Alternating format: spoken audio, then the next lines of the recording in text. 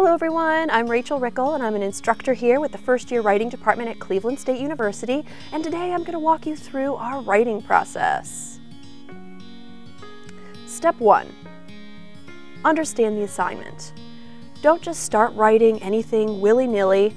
No, we give you guidelines.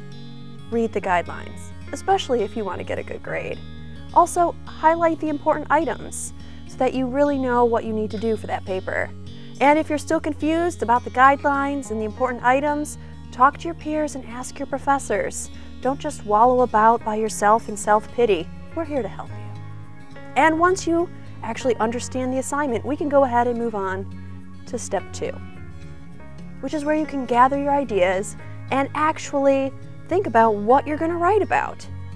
You can brainstorm with a variety of processes, including outlines, idea webs, free writing, that's my favorite, concept maps. You can list questions that you want to answer throughout your essay. You can even start drafting a working thesis. And once you've gone through these items in step 2 and you actually have an idea about what you can start writing about, well, you can move on to step 3 and you can actually write your draft.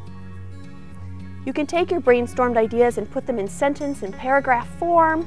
You can list your claims that are going to support your thesis, add in some evidence, explain your evidence as to why it's important, and even put transition words to connect your thoughts.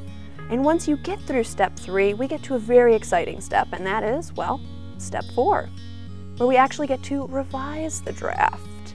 Now, I did say this was a process, right? So revising the draft is a little different than what some people might think. They may think of proofreading. We don't mean proofreading here. No, we mean big ticket items, like check your topic sentences. Make sure your claims actually support your thesis. Do you have enough evidence? Is your evidence well enough explained? Do you use transitions throughout? Do your ideas actually make sense? And if they don't make sense, you might want to start over. And that's okay. It happens to everybody, even me. But hypothetically, you get it through step 4, maybe the second time around. It's okay, it's okay. Now we can move on to step 5. And step 5 is where we can do what usually everyone would have thought step 4 would have been about. And this is the proofreading and editing of your draft. Now, here is where you can go ahead and fix things like sentence errors. Are your commas in the right spot? Do you have enough commas? Maybe spelling errors. Spell check doesn't catch them all. Do you have enough transitions? Always make sure you have enough transitions. Are your citations in the correct format? APA, MLA, Chicago? If you don't know what I'm talking about, hopefully you will soon. Word choice. Make sure you're using college level language and actually that you're actually even using the right words. Sometimes spell check will put the wrong words in somewhere where you had a spelling error because it really doesn't know what you want.